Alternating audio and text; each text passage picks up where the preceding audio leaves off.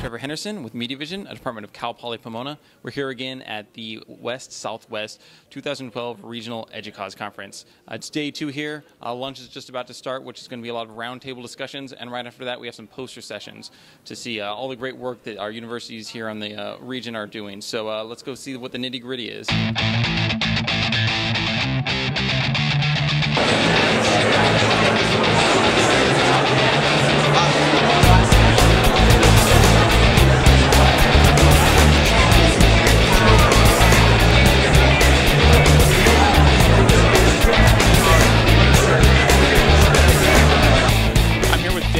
University of Texas at Austin.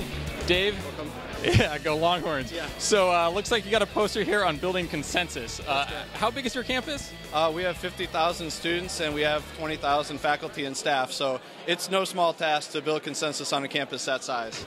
No small task, it sounds near impossible. Yeah. So take us through what exactly, it looks like you got a little bit of a game board or something here. What exactly do you guys do to build consensus? Yeah, sure. So we try as best as we can to basically build engagement across campus. So that means faculty, staff, and students. And the poster kind of walks through some of these different ideas. So we have IT governance in place. We have a customer steering committee. We conducted focus groups. We brought the vendors on campus, to be able to present directly to them. And one of the big keys was actually number 6, our faculty-led hands-on training. So we actually had people from in the schools, from in the departments, actually champion the hands-on testing, and they would be able to go out there and actually be able to send out invitations instead of that coming from central IT or coming from people on the administrative side. So that was actually one of the big things that we learned, is that have the people that are closest to the people that you're trying to reach actually doing the communication. So that was one of our biggest steps. Gretchen, tell me a little bit about your poster session here.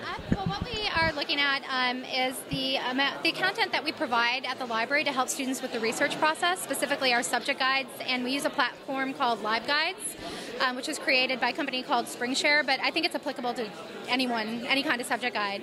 And what we did is we usability tested the content that the pages that we've designed, and then also looked at the recommendations of a similar usability study that was done at the University of Washington.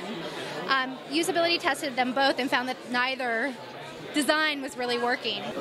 I'm here with Joe from Stanford University. Joe, can you talk a little bit about your poster session you have here? Yeah, this is a little poster about some self-capture work we're doing, which is sort of the term we've come up with for screen recording.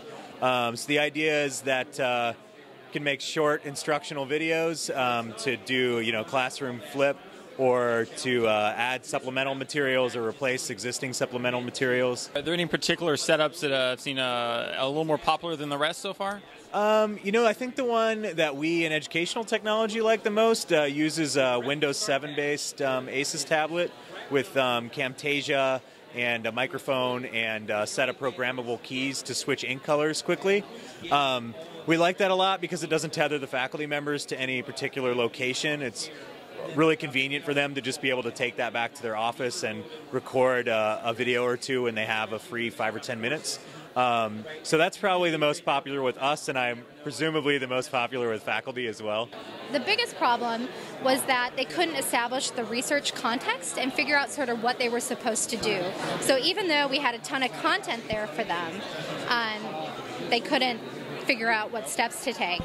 And so from there, we looked at sort of theory behind the research process, and that we tried to design a guide that sort of helped them to establish context so that students could identify where they were in the research process with language that they would understand, minimize the amount of content that was there to make it really targeted, and that's what we did.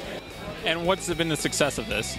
It's been terrific. We actually got a standing ovation at our last customer steering committee meeting just because we had taken the time to do that. It's been very well received. And that was one of the reasons why we wanted to document it. So it's just been a kind of a model project in terms of utilizing IT governance and just building consensus on campus.